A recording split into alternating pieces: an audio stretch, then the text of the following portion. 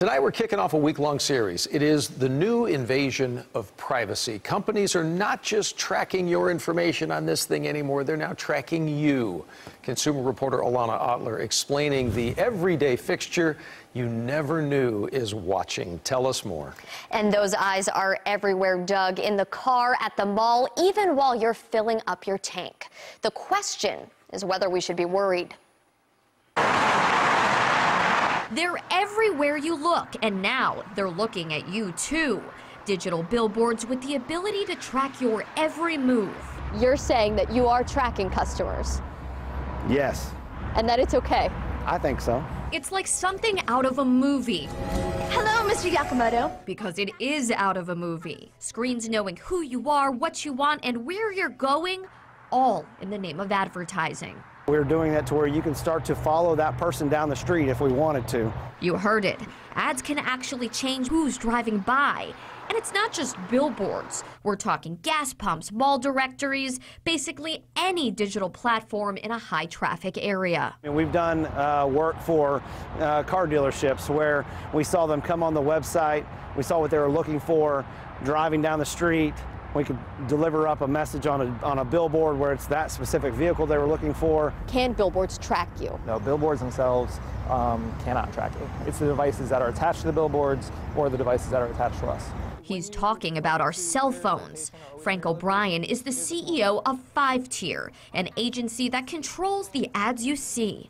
Apps are by far the easiest way to call data because you're getting data that includes usage time, angle of a phone, altitude of a phone. Our phones contain everything advertisers want to know, from our search history to our GPS location.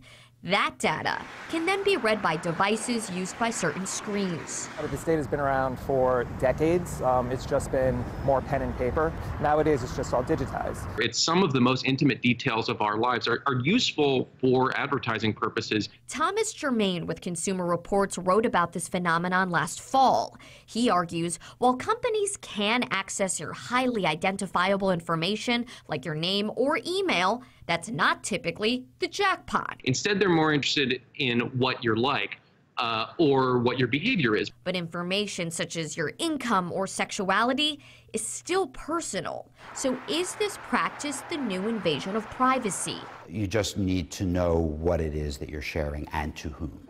Associate Professor Michael Braun says if you're concerned, adjust your privacy settings and revoke permissions. Read the terms and conditions for every app requesting data. Some apps might be really good about not sharing information to third-party providers. Others, that may be how they make money. To some, this may seem invasive, but to others, it's all relative. One thing I always like to say is I want to walk through this world and have it talk to me about things that I care about.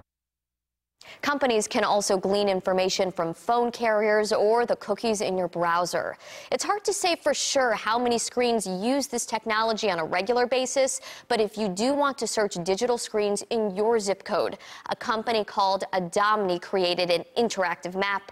We've put that link on our website, cbsdfw.com, under links and numbers. Doug, some billboards even list common demographics they're trying to target. You should take a look. I was really amazed at how deep they drill down into this. I loved your Tom Cruise scene because it's so Minority Report, you know, just it freaks me out a little bit. It's too real, yeah. So the billboards specifically, are they targeting us as individuals? So not as often as you think they are.